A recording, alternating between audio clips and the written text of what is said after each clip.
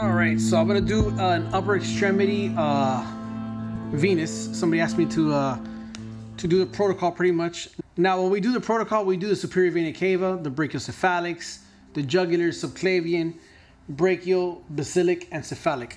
Now, with this probe, I don't think I'm gonna be able to get my SVC and the brachiocephalic just because I know I'm not. But I'm gonna focus on the jugular, subclavian, axillary, and all those. All right. All right. So we'll begin with the jugular. I'm gonna rest back a little bit so I'm not too tense and then collapsing the vessels. Let's fix those TGCs.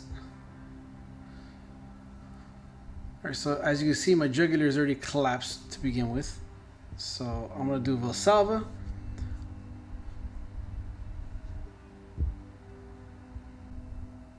And that's decent, take that. Then collapse it, so compression view.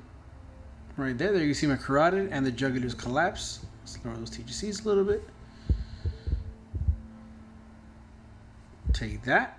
Now let's go sagittal. All right, so that's the carotid there, jugular there. It collapses very easily, so release pressure. And I guess I gotta do another Valsalva.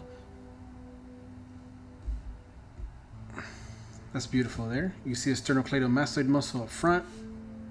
Take that picture and then color Doppler.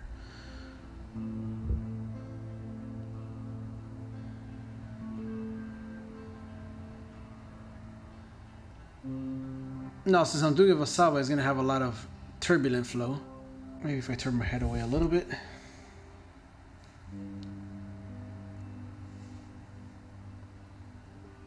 There, that's actually pretty nice. Still a lot of aliasing. Let me see if I can lower the gain down. If that goes away a little bit. Come laterally maybe. Oh, now we're talking. Alright, so that's nice. That's pretty. Alright, so take that. So then we'll go down. You can take the color off.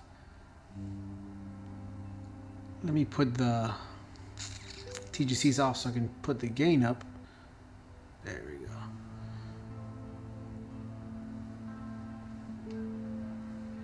See if we can get into the brachiocephalic.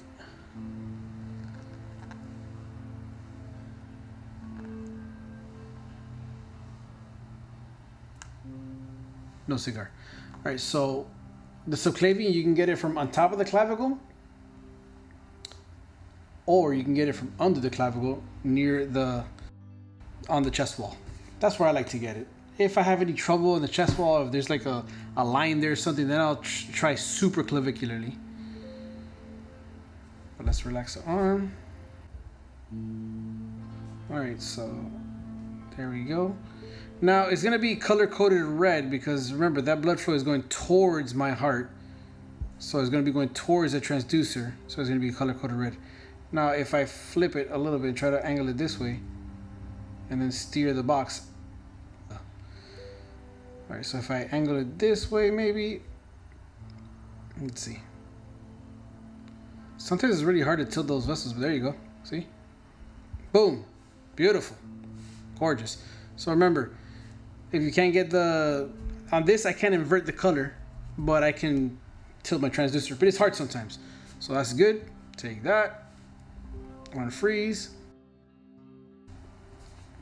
Now let's go to the axillary. Axillary vein. Now I have a lot of hair in the arm, so sometimes that's a little mission. If there's no hair down there, it usually makes it a little better. Sometimes the patient will have a lot of deodorant and creams that kind of like become a paste with the gel. That can also make it a little difficult. So a good view right there. Come a little bit more proximal.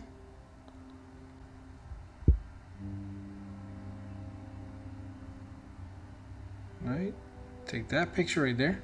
Boom. Now if you want, you can put color Doppler there too. The artery is a deeper one. Okay, rewind a little bit, take that. Took the wrong one. Take that.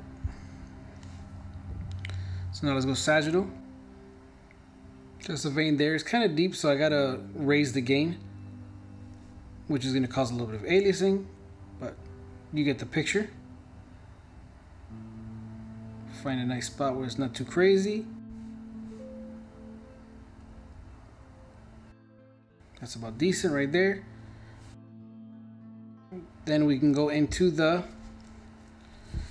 brachial vein. Now for the brachial vein, you can either come anterior in the bicep or in the medial bicep. I like to come about right here in the medial bicep.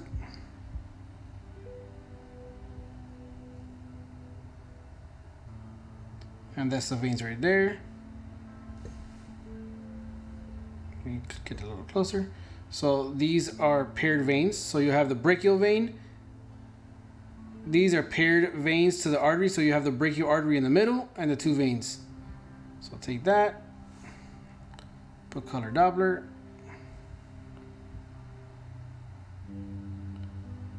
There you can see the brachial artery and the veins.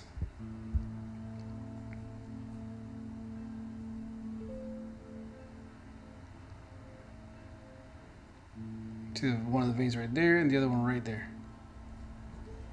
Okay, so rewind that. That's perfect. There you see the one brachial artery and the two brachial veins.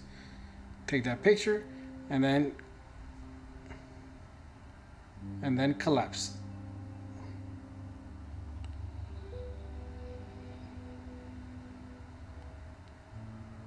Take that. And then, now I don't know if I said this earlier in the video, but this doesn't have pulse wave or spectral Doppler. So this is just to show you the protocol. Obviously, with the protocol, after each color Doppler, you got to also do the pulse wave Doppler. So take that. That's nice. Nice clean vessel. Let's put the color Doppler. Beautiful. Okay, rewind that. Oh, actually, it froze perfectly. All right, then you want to go more medial to get the basilic. They're usually pretty close. Sorry, so you got your brachial veins and artery there, and then the basilic is going to be bigger. Now, the basilic is important because this is the vein that they always go and to use for a PICC line. Usually, it's the most commonly used for the PICC line. So take that picture there. If you want, put color on it. Now they're making us take color pictures, dual pictures for compression and with color. Which is kind of like, I mean, you can see it compressed without the color, but whatever. Nice. Fills up the color very nice. And you can see why they use it for the PICC line. It's a pretty big vessel. Now, when they can't use a basilic, sometimes they use a cephalic, but those almost always clot. Nice. I already took a picture, but I'll take another one because it's nice. Like Bob Ross over here, painting little happy little trees. All right, sagittal, take that picture, unfreeze, put the color Doppler. Look at that, that's gorgeous. Freeze. Beautiful. Take that. That's just nice. This is so cool. Unbelievable. All right, so lastly, we'll do the cephalic vein. Now, some places you have to do the radial and ulnar vein. I guess I'll do it for you guys, but we don't do it. It's not, you know, those veins are so small and they're a mission. But I'll do it. We don't normally do it where I work, but some places do. All right, so cephalic vein, very tough on some people. If a person's very muscular, it might not be, but on some people it's very tough. Any pressure collapses it, and it's right there. So let's put the gain up so you can see it a little better. And you can see it right there. Now, and look at that. I'm not even pressing harder. Look, it's already collapsed. So keep that in mind. Sometimes you'll be looking up and down the bicep and you're like, oh, I can't find it. I can't see it. And it's just because you're adding too much pressure. So I usually put a ton of gel to give me a nice little cushion of gel. And then right there, boom. Look at that. Freeze. Rewind a little bit. Take that. Gorgeous. If you want, you can If you want, you can do decrease the depth so you can see it better. We see it pretty clear though. All right, right there.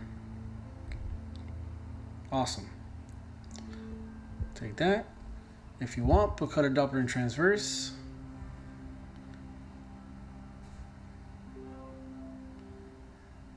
Now sometimes getting flow in these little vessels is it's hard, it's annoying. Like right now I'm trying to like relax my arm to see if I can get flow in there. Maybe do a, you know, pump my fist to do like an augmentation, but so it's time to raise the gain.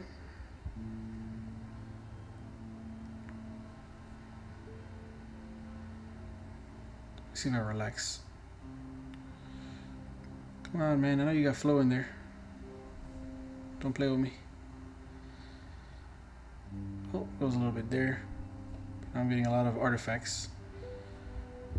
So anybody who does these knows that this is sometimes a mission. And sometimes you can't find it. Sometimes people have had lines there or whatever, or they've had antecubital vein lines that get thrombosed, and the thrombosis goes up the cephalic, causing the cephalic to scar up, maybe thrombophlebitis.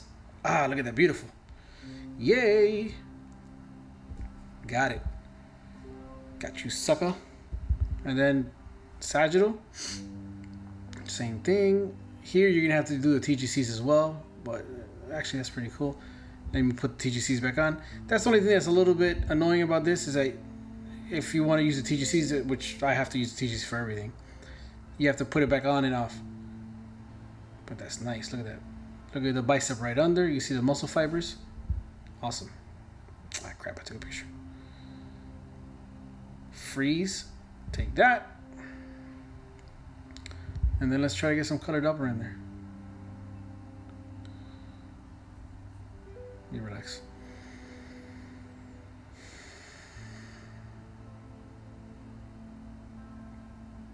Come on, baby.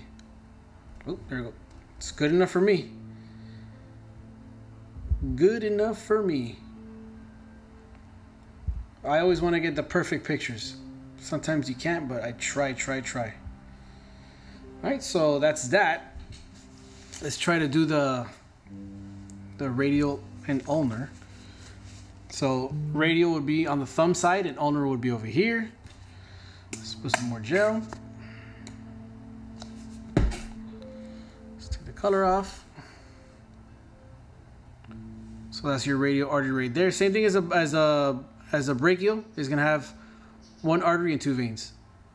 Right there, you see it pretty clear actually.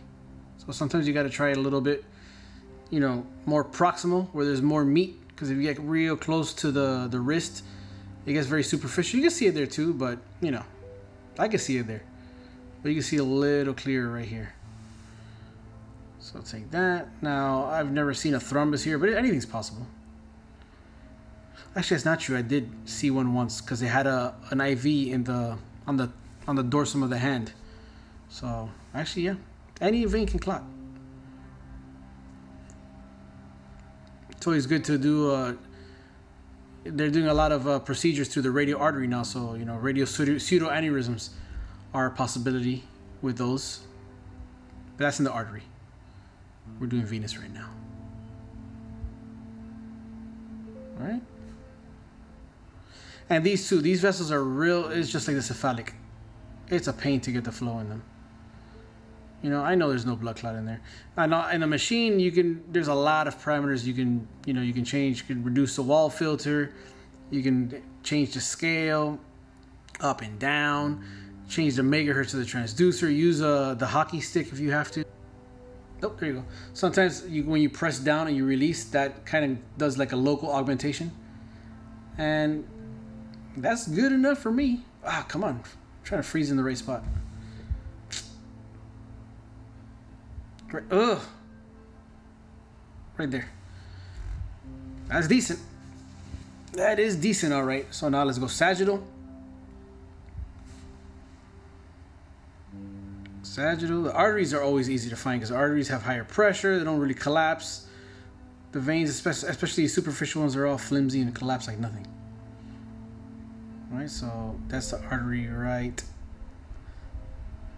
there. And then that's the vein. So let's take a grayscale. Actually, see if we can TGC.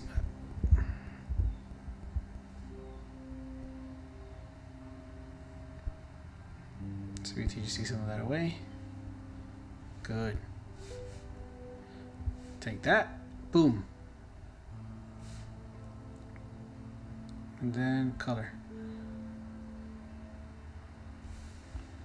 Let's make that box a little smaller. Come on. Ah, yes, there we go. Breathing. Breathing helps. Increasing and decreasing the intrathoracic pressure helps. And that's it. All those vessels, you know, the ulnar is going to be the same. The ulnar is going to be 2 vessels, 1 artery. Same deal. It's going to be a mission to get good flow. But yeah, those are all the vessels you scan. With the sector probe, which GE also has, I'm pretty sure you can get a good view of the SVC and the brachiocephalics. But this one has a curved and the linear, which the curve to get the brachiocephalics, I mean, I won't be able to get it. If I was like a pediatric patient, I'm sure I can get it. But that's pretty much it. Do all those vessels and you'll be good. All right. Stay tuned for more. I am doing a scrotal one as well. I'm gonna do an appendix protocol, how I do the protocol and find it, and like any tips and tricks along the way, and much more things until they take this thing away from you, right? Because it's a loaner. I didn't buy it yet. All right. So take care. Bye.